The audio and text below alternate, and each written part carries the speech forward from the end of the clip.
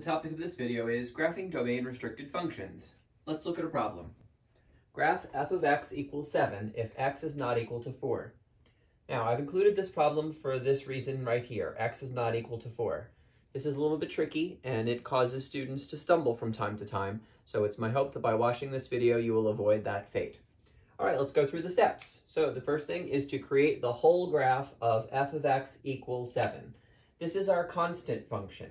Constant function says when an input x is put into when an input x is put into a machine named f, the output is always 7. It doesn't matter what x is. So if x is -2, the output is 7. If x is -1, the output is 7, 7, 7, 7. So when I make my entire graph, I'm going to make it like this.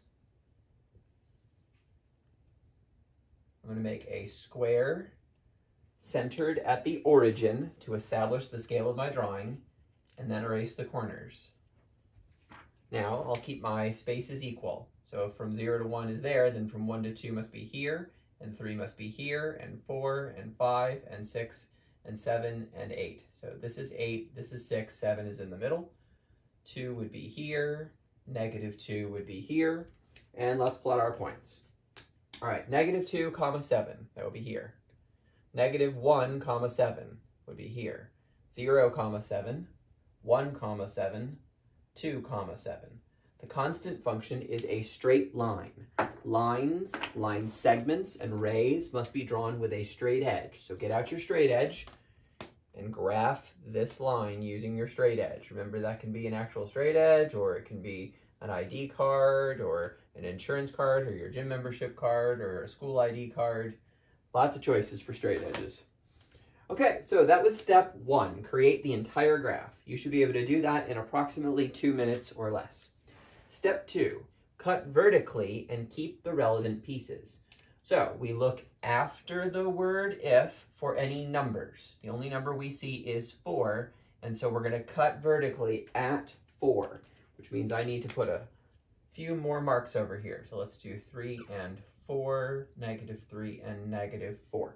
All right, so I'm going to cut vertically at 4. So here we go, a vertical cut.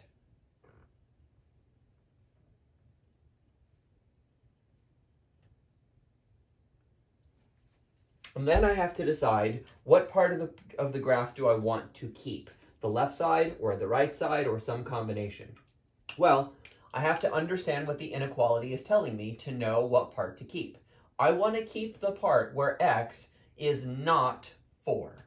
So if I look to the left, I see that x comprises numbers like 3, 2, 1. Those are all not 4. So I want to keep this side of the dashed line. And when I look over here to the right, I see numbers like 5 and 6 and 7. Those are also not 4. So I want to keep the right side as well. So for this graph, interestingly, we may cut it to put a hole in our graph, but we keep both sides of the cut. All right, that brings us to step 3. Place dots where the curve meets the cut. So the number in our if statement is 4, and it's next to the symbol inequality. So not equal to shows up here. So I'm going to use a open dot where the curve meets the cut.